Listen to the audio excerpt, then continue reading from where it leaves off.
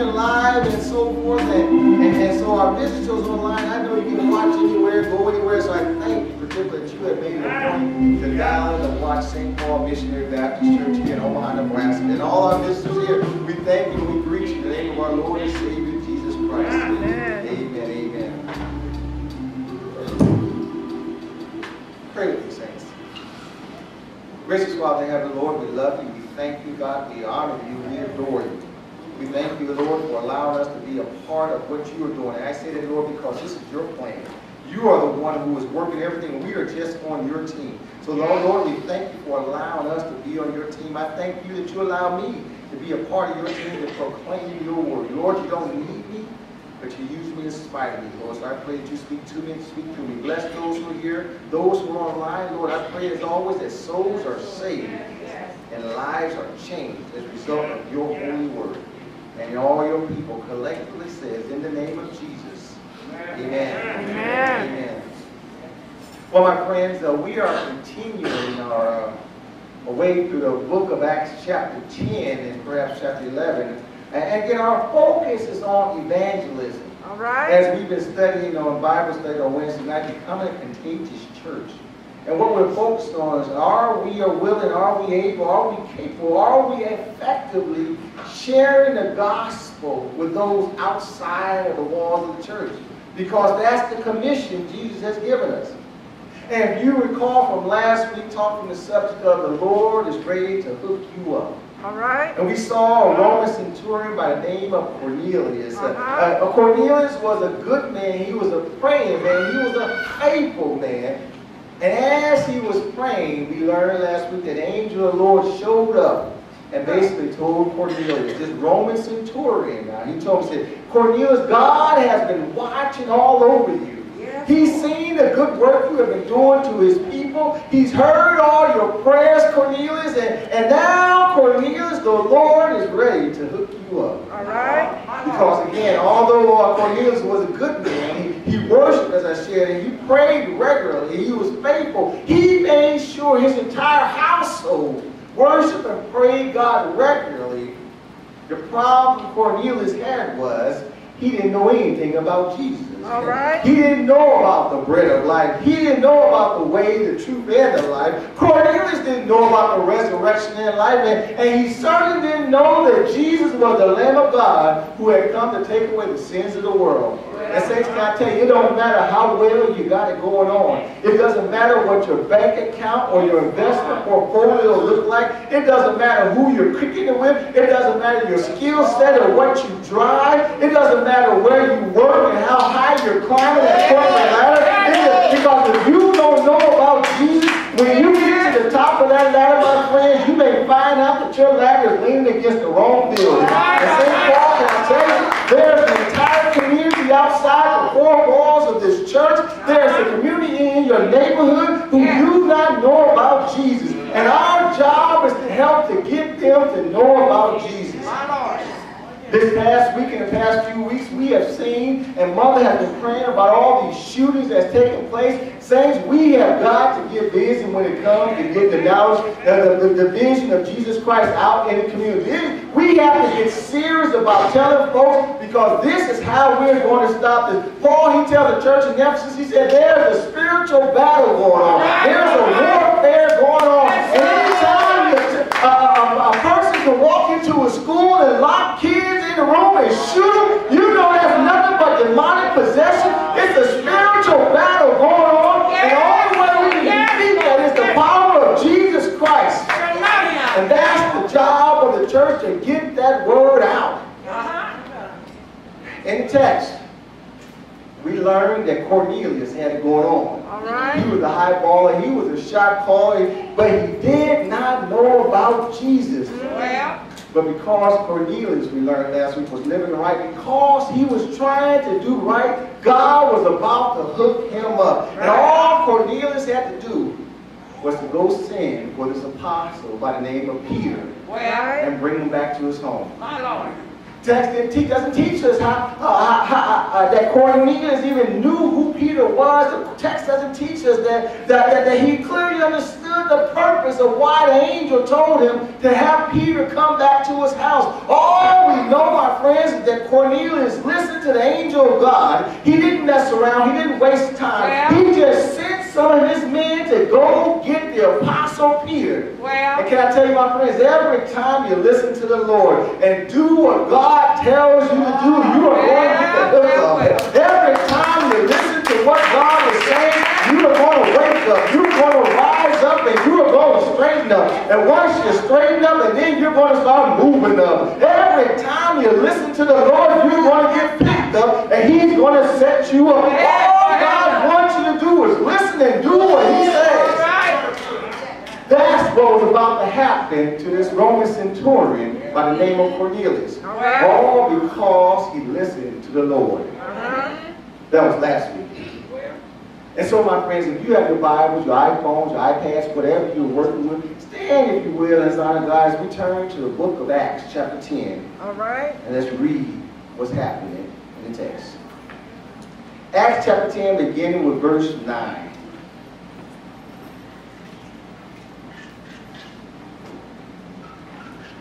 Acts chapter 10, Matthew, Mark, Luke, John, and then we get to the book of Acts. Acts chapter 10, beginning with verse 9. Herein, my friends, is how the New Living Translation records God's word. The next day, as Cornelius' messengers were nearing the town, Peter went up on a flat roof to pray. It was about noon, and he was hungry, but while a meal was being prepared, he fell into a trance. He saw the sky open and something like a large sheet was let down by its four corners. All right. In the sheet were all sorts of animals, reptiles, and birds. Then a voice said to him, "Get up, Peter, kill and eat them." "No, Lord," Peter declared, "I have never eaten anything that our Jewish laws have declared impure and unclean." But the voice spoke again, "Do not call something unclean if God has made it clean." All right.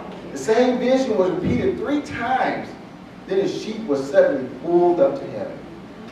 Peter was very perplexed. What could the vision mean?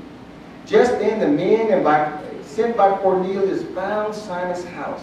Standing outside the gate, they asked if a man named Simon Peter was staying there. Meanwhile, as Peter was puzzling over the vision, the Holy Spirit said to him, 3 men have now come looking for you. Get up, go downstairs, and go with them without hesitation. Don't worry, for I have sent them. So Peter went down and said, "I'm the man you're looking for. Why have you come?" They said, "We were sent by Cornelius, a Roman officer. He is a devout and God-fearing man, well respected by all the Jews. A holy angel instructed him to summon you to his house so that he can hear your message." The first part of verse 23 says, "So Peter invited the men to stay for the night." All right. You may be seated, my friends, in the presence of the Lord. And as you take your seat, I want to talk about a good cleaning. A good cleaning. All right. You know, growing up on the south side of Chicago, my mom had a job for all of us. We had a lot of kids, a lot of brothers and sisters, and we all had a job that no one liked to do. All right. But it had to be done every single day. That job we refer to as busting the suds. All right. And young people, that means washing dishes. In our household, with all these kids, my mom did not have a lot of money, but yet every week she could afford to replace a new dishwasher in our kitchen. Now, she couldn't afford the names like Bosch and LG and GE or Whirlpool or KitchenAid or Maytag. She didn't have those fancy names, and also those machines break down. No, my friends, my mom, she was industrious. Every week, she installed a new dishwasher in our kitchen. All right. Can I tell you the names of some of those dishwashers? One week, the name was Dylon. The next week, that dishwasher was called Dana. And then the next week, it was Donald. And then it was Daryl. And then it was Donnell. And then there was Deborah. Yes, there were a lot of these. And we were all dishwashers. And I remember when I was washing dishes and And I started young. I started when I was about 8 or 9 years old. And I remember that I'm washing dishes one night, and my great-grandma, my Mama Jessie, she comes into the kitchen, and she sees the kitchen a mess. Now, I'm washing dishes, but it's still a mess. And she began to teach me how to clean the kitchen. She taught me how to stack up the dishes before I even started washing them. Because, see, I was just grabbing things and washing them and go grab some. First, she said, you stack everything up. All right. And then she showed me how to clean off the table and the countertops and wipe down the stove. And my Mama Jessie told me that kitchen should look clean before you even start washing the dishes. All right. And so once she and I finished washing those dishes and getting those dishes clean, I'm ready to go run and watch television. She said, no, you're not done. Now you got to sweep the floor. And so then I got the broom out, and Mama Jessie had me sweeping the floor, and I felt good because I was done, and before I could really leave the kitchen, she said, you're not done. She said, now you got to mop the floor. She said, this is how you clean the kitchen. Because that's what it means when you want to have a good cleaning. All right. In today's text, my friends, we're picking up from last week, and we do know this Roman centurion by the name of Cornelius. He has sent 3 of his people to the town of Joppa.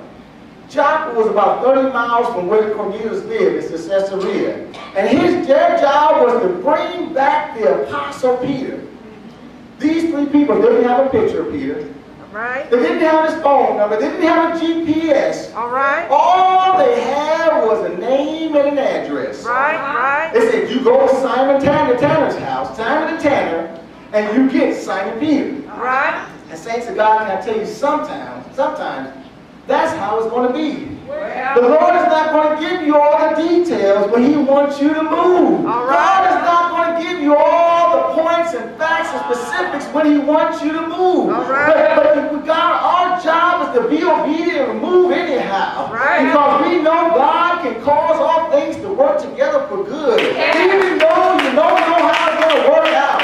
You may not have all the resources, but when you trust God anyhow, because He is Jehovah Jireh, and He will provide your needs. He will always provide. You may not even know how it's going to work out, how it's going to end up, but that's okay, because when you trust God, He's the Alpha and the Omega. He's right there at the beginning when you start, and He's always there waiting for you to show up at the end. He's already worked it out. Yes, sir. In the text, while this group was traveling to Joppa to go get the Apostle Peter, we see the Lord was already there working on Peter. Yes, sir. All right. Because Peter was up on the rooftop praying.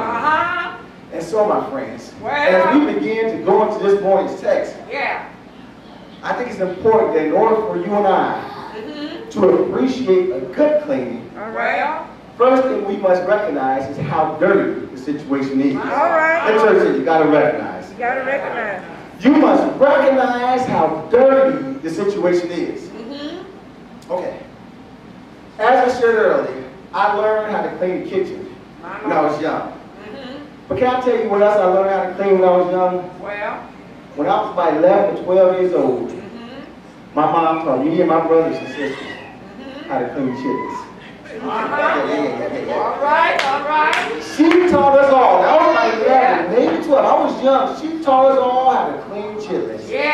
And I could see us all standing around that kitchen sink, smelling all, and we are cleaning those chilies. And we know about chilies because my mom, she bought like 20 pounds of chilies, but by the time you get finished cleaning and getting rid of all the fat and dirt and all the stuff, you only got about half of that left. That's right. In the text, we see Peter up on the rooftop in prayer.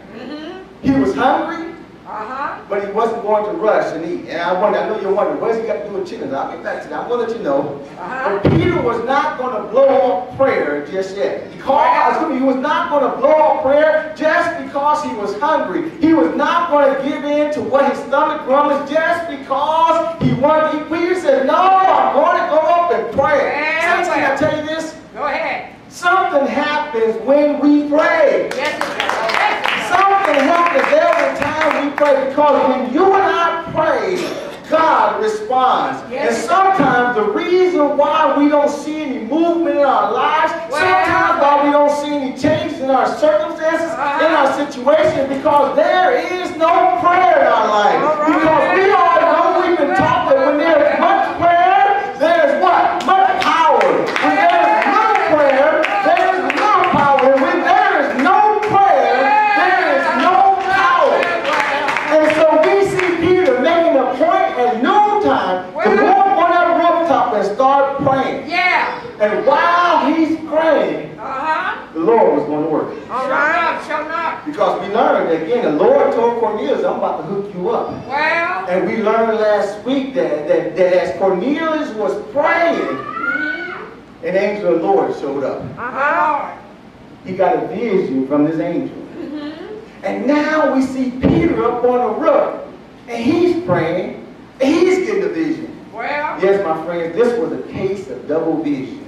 God was at work with two different individuals in two different locations working on the same problem. Oh, same part. That was your shout. Let me say that again. God was at work on two different individuals in two different locations working on the same problem. The reason why you are getting excited, St. Paul, is because I mean, while you are praying here, God is working over there.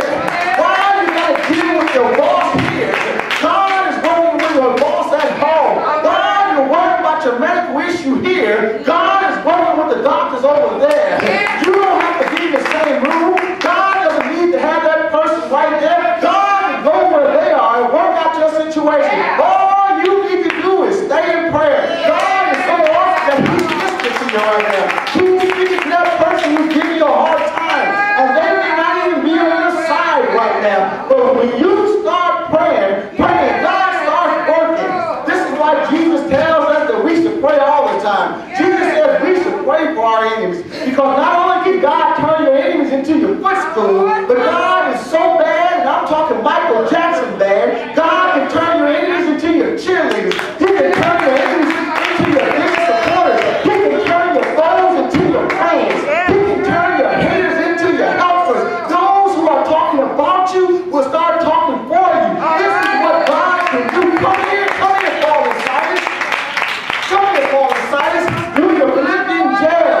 You've been beaten, you're bloody, and now you're locked in stocks. You're getting no medical treatment. But you're not feeling sorry for yourself. Because my Bible tells me that Paul and Silas, at midnight, they started singing songs of praise.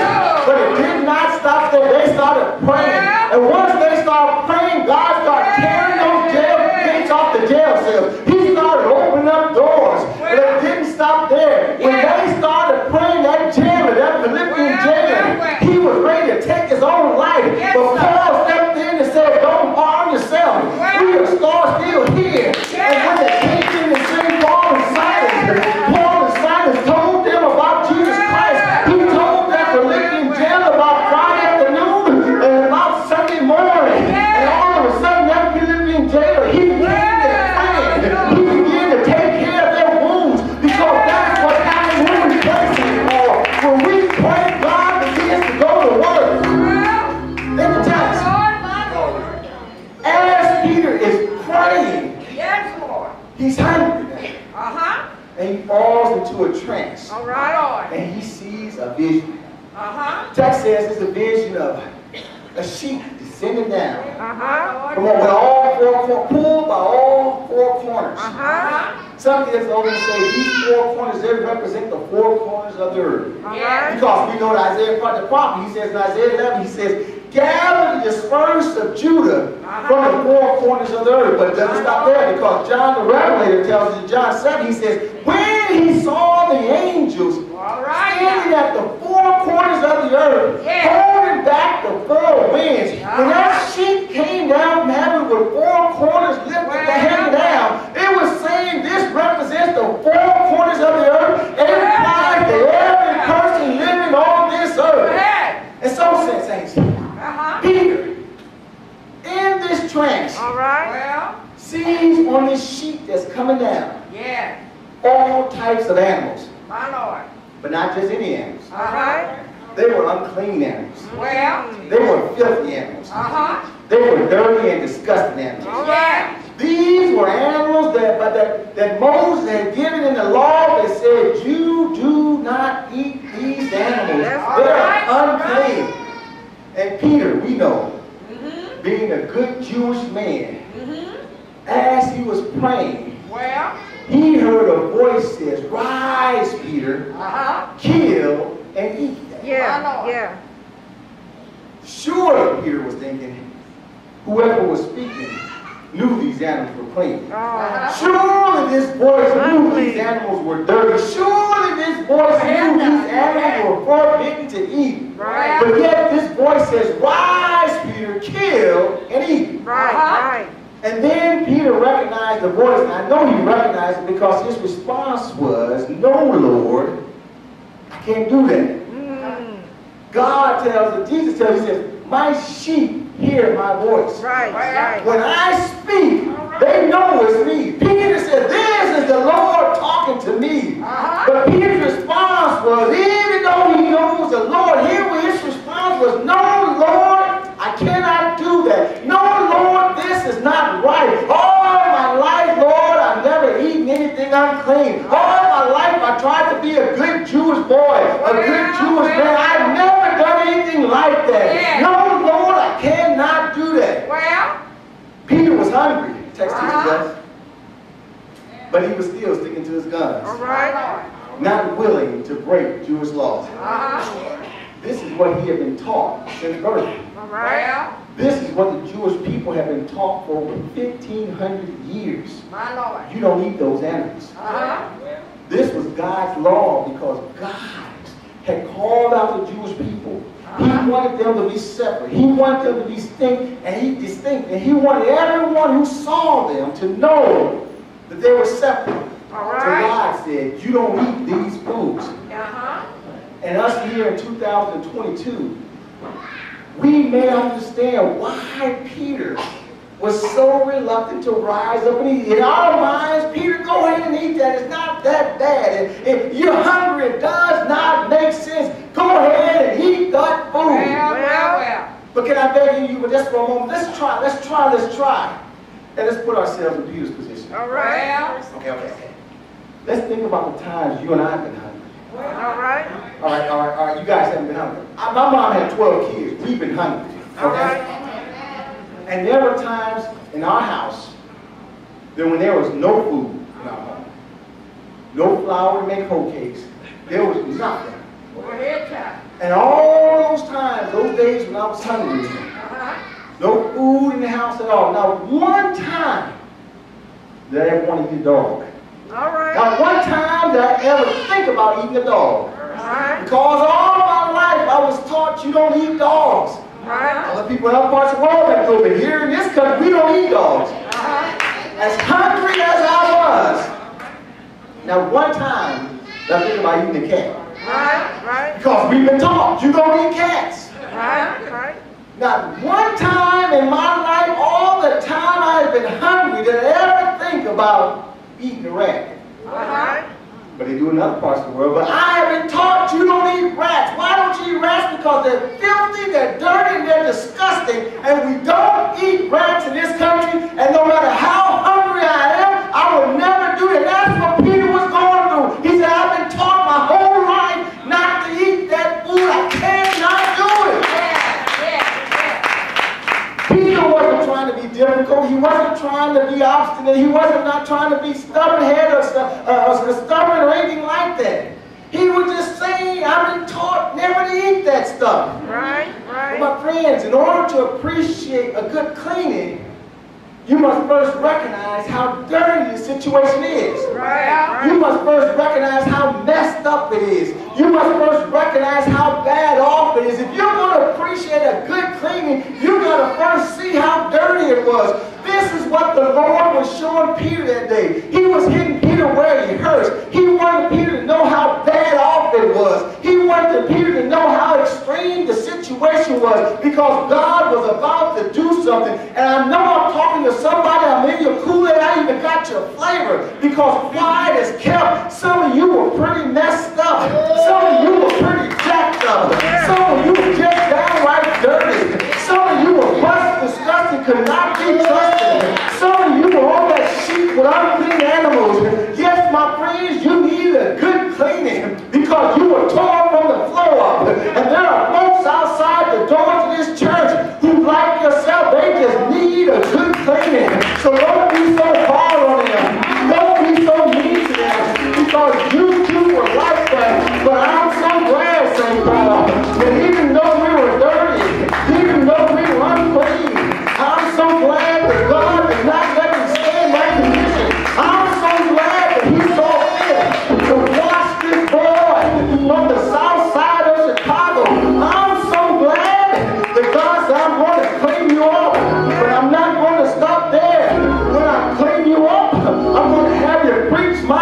gospel.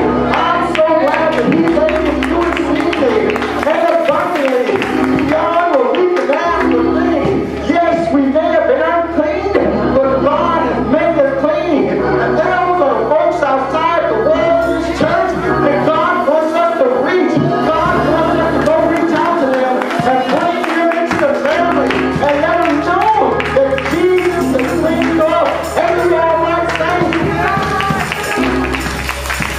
All right.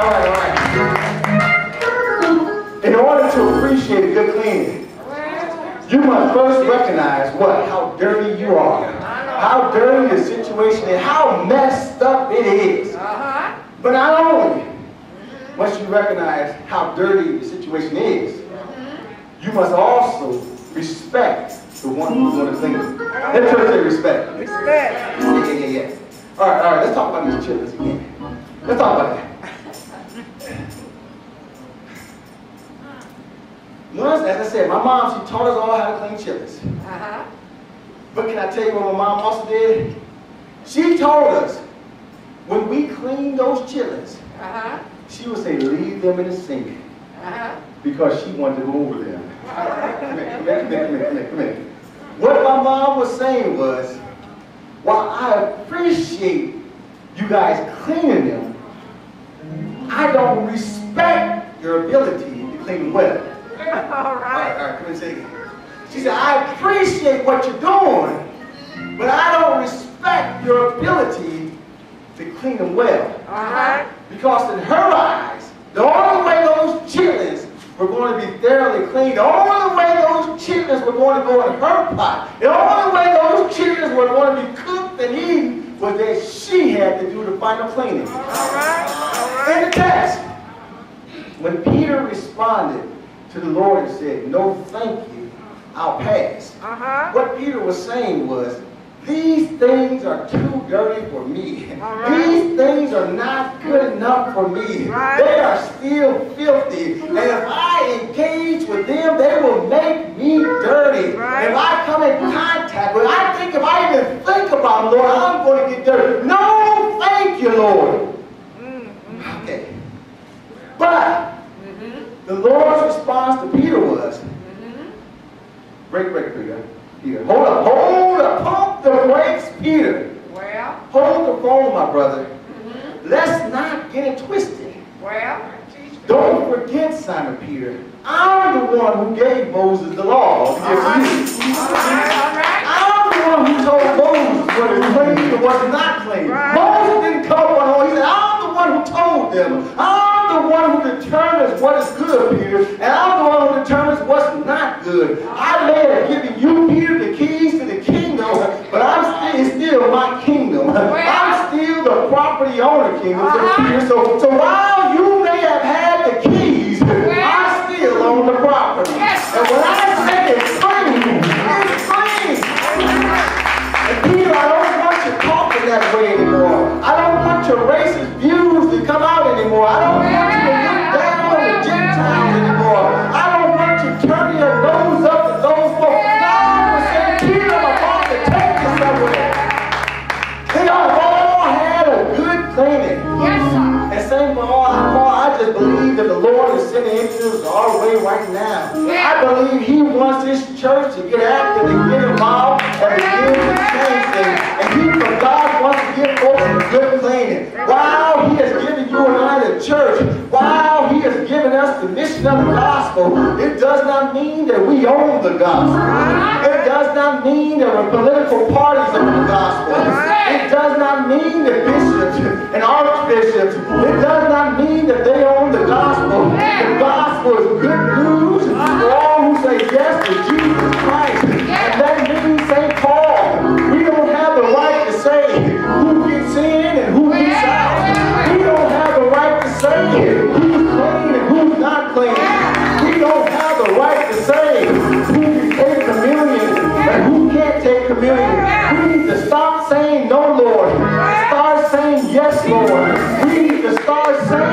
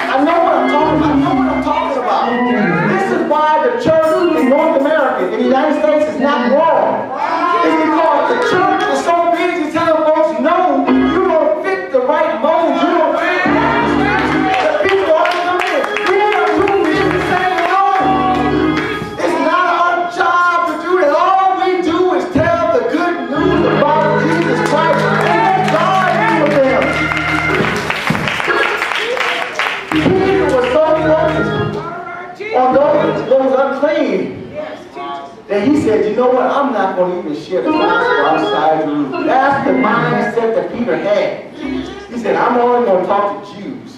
I don't want to deal with those other folks. All right. Let me get ready to shut down. All right. In order to appreciate good cleanness, first thing we know is what?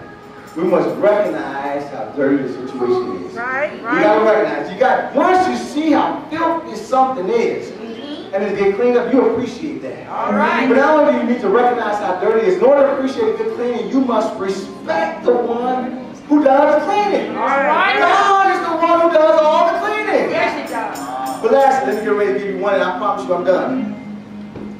In order to truly appreciate a good cleaning, you are required to participate. All right. Let's just say, I gotta get in. I gotta get in. I gotta get in. I gotta get in. You are required to participate. All right, let me make it clean. Thanks. Can I go back to these children one last time? I promise you I won't do it again. All right. When it comes to those of us who have been black all our lives, and those of us who have eaten chitlins, there is an unwritten rule among black folks. Many of us were taught this rule by our parents. We may have learned it on our own after living and learning and seeing things. But when it comes to chitlins, there is an unwritten rule that we all live by. Can I tell you what it is? You can't eat everybody's chitlins. You can't eat everybody's chitlins. I don't know where we got it from. Maybe our mom and dad told us. We know you can't eat everybody's chitlins. And it has nothing to do with the flavor. It has nothing to do with how seasoned they are. It has nothing to do with Mr. Peppermint recipe. It ain't nothing to do with it. It has all to do with how clean they are. Because when you deal with anybody's children, you don't know how clean they are. And we know as black folks, if we go to a large function with a bunch of folks who we really don't know, just barely know them, and they are serving chitlins, you know, I'll pass, I get something else. That's how we do it. And this also applies, come here. This applies to those pre-clean chitlins you buy at the store. You know what I'm talking about. You cannot just buy those pre-clean chitlins and put them in the pot and start cooking. Because you know how dirty they still are. And they have to be cleaned up by the right person, by someone who knows what they're doing. Growing up in our home, once my mom, Shirley Young at the time, had finished cleaning those chitlins and cooked them, everybody knew it was okay to eat them. Our cousins would come over to the house and dig right into the pot because they knew that Shirley Young had cleaned those chitlins. Yeah, her kids may have started, but it was Shirley Young who finished it. Right. In the text, once the Lord got Peter straight and told him that once God has cleaned something, that ought to settle it. God wasn't going to let Peter stay there. He says, he's now about to put Peter to the test. All right. He said, okay, I told you Peter, once it's clean, it's okay. But now I'm about to see if you believe what I'm saying. All right. Because see, Peter's still confused. He's not quite sure how to apply his knowledge that he's just received. He's not quite sure what it all means. And while he is sitting on the rooftop trying to figure it out, God is outside already working it out. God said, okay, we see God's Holy Spirit going to work. He tells Peter, go on downstairs. There are 3 people waiting to see you, and they're about to change your life, Peter. All right. And he said, don't you be afraid to go with them, Peter. Don't you worry. Don't you fret. They're working for me, Peter. You go ahead and do that. All right. St. Paul, let me tell you this. When God tells us to do something, we don't have to worry about all the situation. We don't have to worry about who's involved, whether that person's going to do what God said. If God has told us to do it, let God work with those things. Let God work. When you got a boss who's giving you a hard time with that job, and you know God has given you that job, you pray before you go to work, and you read your daily bread, and you drive on to work, and you say, no weapon formed against me shall prosper. When you go into that office, you know that that boss has no authority over you. He has to bow down and respond to the Lord Jesus Christ. And all you got to do is just do what God said. God told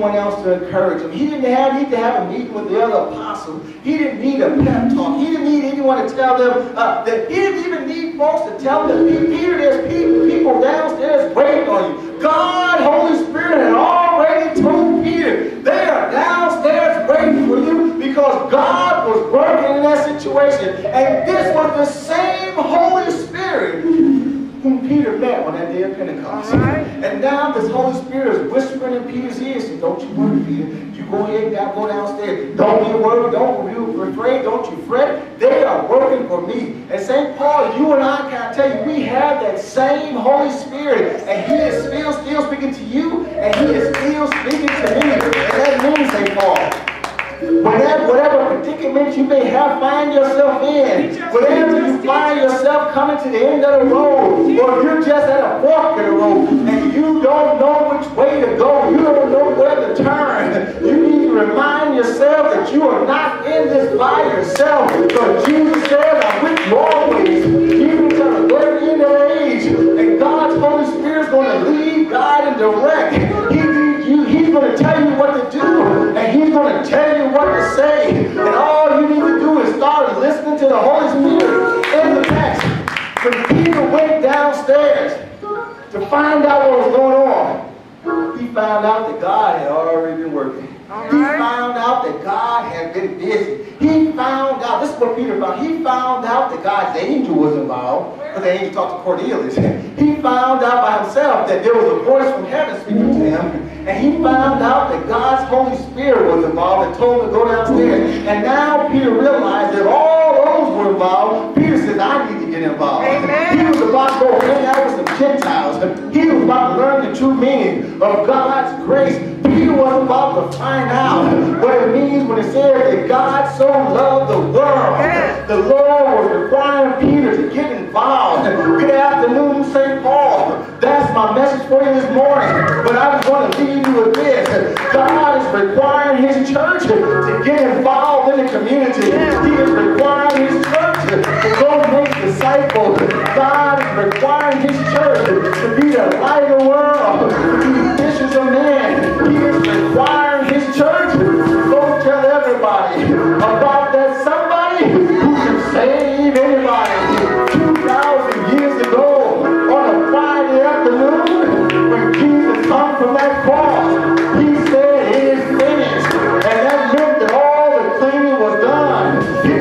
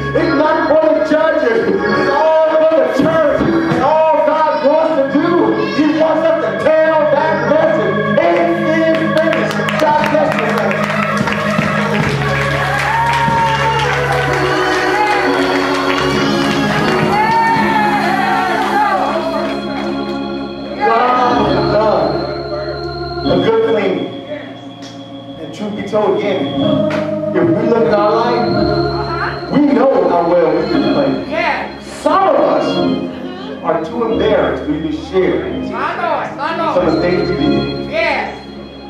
Some of us know we only have one bed in our house to sleep on, but yet we slept in 5 different bedrooms. Some of us know some of the illegal things we have put in our bodies. Some of us maybe came in here with a criminal record, Well. and yet God has washed us clean. Oh, my God. That's the good news of the gospel. That's what it means. Gospel means good news. And our job, my friends, our job is not to keep it to ourselves. Yes, the Lord has saved me. Yes, He has delivered me. But He said, don't hold it to yourself. Go out now and tell others about this. And when we start telling others, people are going to lay down their guns. They're going to lay down their Nazi and racist signs. When we start talking about Jesus Christ, God will change those people. We ain't got to do nothing. All we have to do is just tell the truth. My Lord, my Lord. Go to church on this.